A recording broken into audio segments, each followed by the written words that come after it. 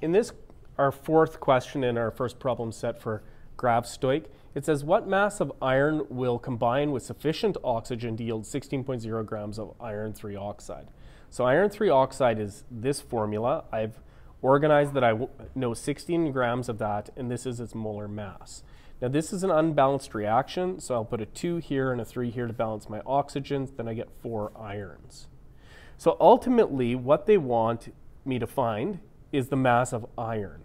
But I know that there are 16.0 gram of iron 3 oxide. So I can get rid of the gram and be left with mole, or chemical amount, if I use the molar mass of the iron. So this is to find the N of the Fe2O3, iron 3 oxide. And then I'm going to find the N of Fe. And so I put Fe2O3, iron 3 oxide, in the denominator and iron in the numerator because I want to find iron, and I had this to start off with. So 2 iron 3 oxides for 4 irons, and then I'm going to get rid of the mole of iron 3, or iron, and be left with gram. And so iron has 55.85 gram for 1 mole. And so this is going to end up giving me the mass of iron.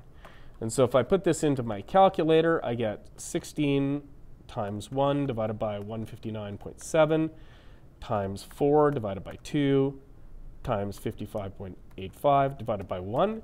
And I end up getting 11.2 gram of iron. And so my grams are canceled out, then my moles will cancel out, and it leaves me with grams at the end. So all Gravimetric questions follow this basic pattern where they tell you an amount of something and they want you to find an amount of something else. And so you start with what you know, convert it into mole, figure out what the mole of the thing you want is, and then find the other value.